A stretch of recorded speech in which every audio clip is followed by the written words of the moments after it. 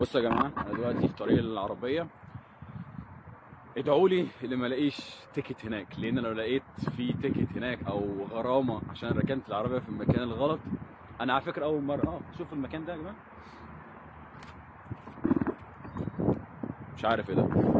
انا اول مره اركن عربيه في مكان غلط او مكان مش صح اللي انت تركن فيه.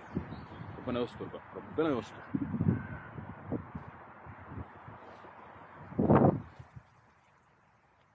بحاول قد ما بقدر اوريكم المكان اللي انا ماشي فيه. اغلب الشعب الانجليزي بيطلع حتى لو الجو برده مش كويس، حتى لو الجو برد زي دلوقتي، يطلع يمشي الكلاب بتاعته زي ما انتم شايفين ورايا. هي دي بريطانيا. على فكره انا اجازه النهارده عشان كده بسجل.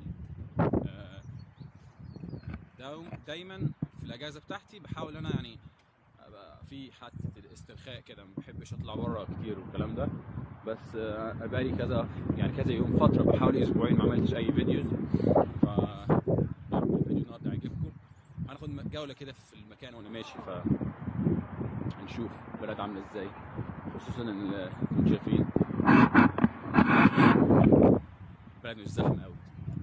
هي زحمه كل حاجه، بس زي ما انتم شايفين كله ماشي بالكلاب، ماشي بالاطفال بتاعتهم ورايا هنا. فاكرين المنظر ده؟ تخش المكان ده من البوابه دي. انا لو ركنت العربيه على الخطين دول الصفر دول في اي مكان او في اي شارع في بريطانيا فيها غرامه على طول. فعلى قد ما بقدر انا بحاول اتجنب الكلام ده. نعدي بقى الناحيه الثانيه ونركب العربيه. المكان ده غالي جدا، هو الباركنج دوت عشان تركن في اليوم الواحد فيه حوالي 22 جنيه استرليني.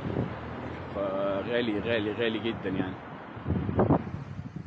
المكان ده يعني شغلي مش بعيد عن المكان ده، شغلي قريب منه قوي، بس المشكله ما ينفعش ان انا اركن جواه، عشان لو ركنت جواه هيكون فيها يعني قطمه رقبه قوي يعني في موضوع الفلوس كده.